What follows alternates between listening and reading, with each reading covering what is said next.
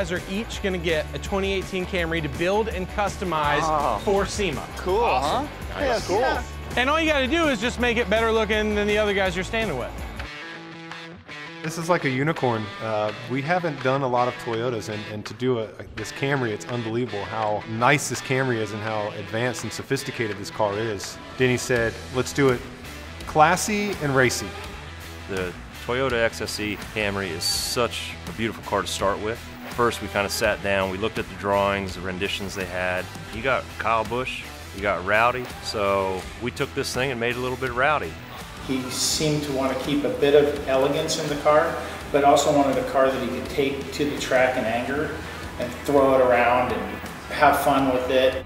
The finish of the paint on Martin Truex's car is a little different than the hot rod flat blacks that we've seen in the past. It's something it's going to be eye-catching in its own right. It's not super shiny or glitzy, but it has that look to it that will draw people in, and then they'll notice some of the subtle details. Wanted to give it that racy look, so we went with sport buckets. And Recaro has a leather sport bucket that we've used in a bunch of the Porsches.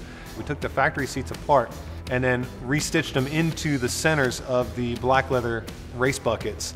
I have no clue what I'm up against. I've never been to the SEMA show, so I'm excited to get to go. When Denny and I first started talking about it, we said, okay, what's the goal of this car? Is it a competition? And Denny's words to me, or it's in a text, is it's always a competition. The most exciting thing of the SEMA project is, one, just getting the opportunity.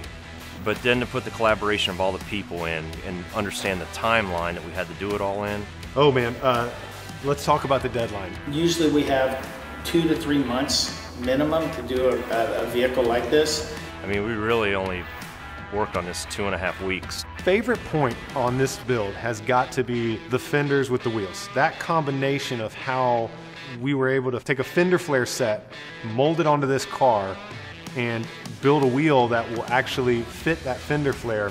That was probably the most rewarding because of the way it looks. Well, we're about done here. I gotta go finish this car.